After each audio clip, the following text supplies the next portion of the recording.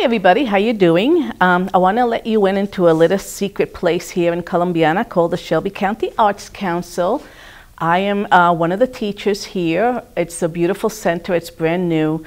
There's lots of activities going on here, so if you're looking for something to do, whether it's a weeknight, a weekday, there's something for everybody, from photography to pouring metals, to music, to painting. I happen to be one of the teachers that does Saturday workshops. Usually they're 2 hours and you get to go home with your project finished. All your materials are included in the price. And on Wednesdays, if you're looking for something to do with your friends, from 2:30 to 3:30, I have what we call Make It and Take It Wednesdays with Chris Cruz. And what is that? Well, you come to class and we will have a project already ready for you.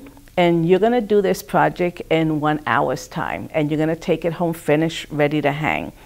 And if you have some little ones that want to learn how to paint and draw, on that same Wednesday, they can start from 3:30 to 4:30, and we will teach them different things too. So today, what we're going to introduce you to is the ease of painting with just a pen and a brush. And I am going to use some watercolor paints, but I use a minimum amount of paint. I am very frugal, so it won't break your pocket. And basically what we're going to do is use a blue, green color, a yellow, and a brown. Easy, right? Everybody has those at home. I like to use a Sharpie ultrafine point pen because it's not so thick. And I'm using 140-pound watercolor paper, which you can find at any of your art stores. And if you live in Alabama, usually Alabama Art or Falcon Art Supply are great stores to get your art supplies. I like to support the local businesses. So what we're going to do is I went ahead and I traced my flowers ahead of time to save you time from watching me trace them on there. You can trace them on. So what I like to do is open up my pen, and when I'm using it, I try to make movement with my wrist so that you're not kind of drawing it like you're pressing a line.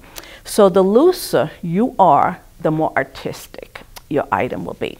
So what you do is you put your item kind of like on the side and move your hand in the same direction as if you were writing. So if you're right-handed, move this way. If you're left-handed, move this way. So what I do is I just kind of draw some lines first on my paper.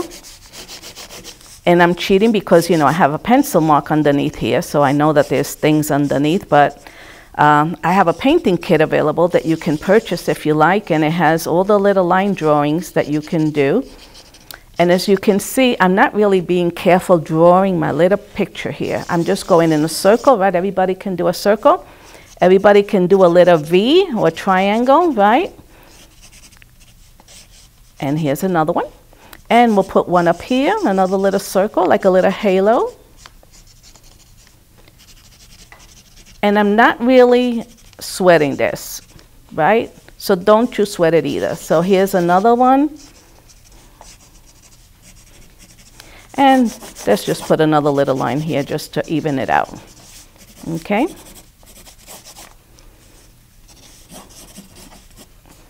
And sign it. Don't forget to sign your work. I always forget to sign my work.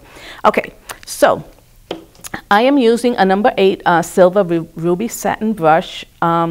It's a really good versatile brush. I use it for everything, acrylics and watercolors, and it's not an expensive brush. So if you have to buy a good brush, this is the one to buy. So I usually have 2 water containers here to mix my paints with, and what I am going to do is I pre-mixed already a little bit of water with some of my yellow paint here. And what I'm going to do is just put a little bit of that yellow paint on the bottom here, of the center of my flowers, right?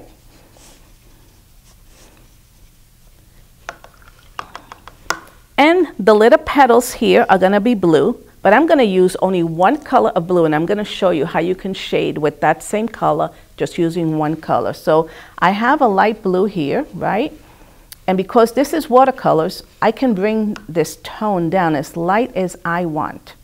So I'm going to make this really light, and I'm just going to put a little bit of that on the tips of these little petals. See that? I'm not even trying, I'm not going like this, let me draw it in, and no. Just put your paint on your petal And some of them will be darker, some of them will be lighter, and that's okay. Okay? And remember how I told you we were going to use a little bit of brown? So I'm going to take a little bit of this brown paint here. Actually, I'm going to take a different brown. I'm going to take this one. This one is a little darker. And what I do basically is just wet my brush, put it in my paint, and you can see here, see how I make a little puddle?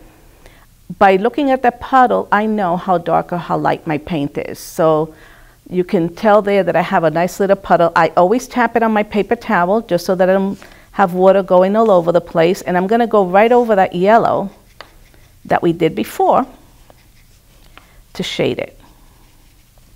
Right? So we're having already our flowers showing up really nice. Now we need some green for the background, and we're going to leave this area open, right? So we're going to do a reverse. Instead of painting the flowers, what we're going to do is we're going to paint the background. But we want to get these little areas here a little bit darker. So I'm going to take that same blue that we started out with, right? And I'm going to mix it with a little bit of my brown and tap it on my paper towel. And I'm just going to do a little bit here on the edges. Rinse it so that they're not all the same color. And then pick up my blue again and make those a little bit lighter. Right? Think you can do that? I think you can. Just give it a try. Give it a try. So the background, what I'm going to do is I'm going to leave my leaves just white. And then have the background pop my flowers up. It's just kind of like reverse painting. So I will take some of my greens, and this is a really dark green, right? And then I'm going to take a little bit of my yellowy green. And now, one thing about watercolors that I want you to never forget. Watercolor only goes in the area of paper where there's water, okay? So if I don't put water on my leaves, the watercolor paint won't go in there. So you can control watercolor. People always say, oh, you know, I can't do watercolors. Yes, you can. So if I'm going to paint my background, what I am going to do is I'm going to avoid these little leaves here so that paint doesn't go in there.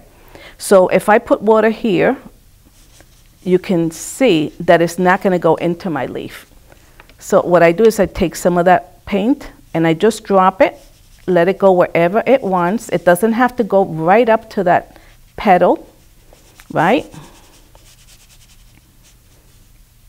And it's okay to have some of the white showing. That's perfectly fine in watercolor, or have your pencil marks showing.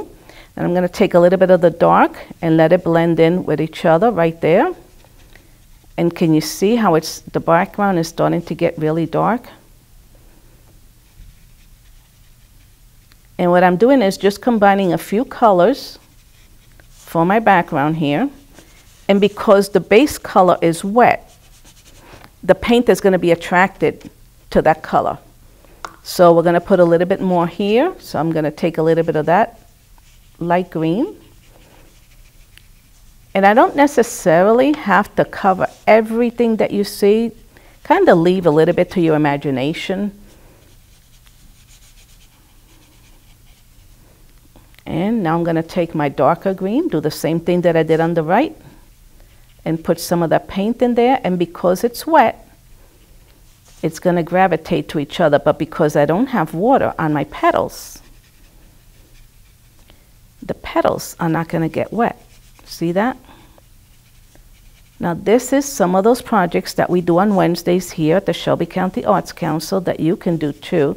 And it's really a lot of fun if you get a group of friends together and come and have some coffee and some cake and paint. And then if you want to dress it up, what I do is I take a mat board that I have hidden right here, and I can put it on top, and I have a finished painting. See that? How nice? So if you would like to paint this at home along with me, please join me and go to my website at chriscruzdesigns.com. And if you want to buy the kit to paint at home, it includes the mat, your paper, your instructions, your paints, and everything you need. And if you even have a question along the way, you can always email me, and I'm very good about returning emails. But better yet, If you're in town, come to the Shelby County Arts Council and join me at one of my many workshops here, and I'm looking forward to seeing you. So happy painting, and I hope to see you soon. Thank you for watching.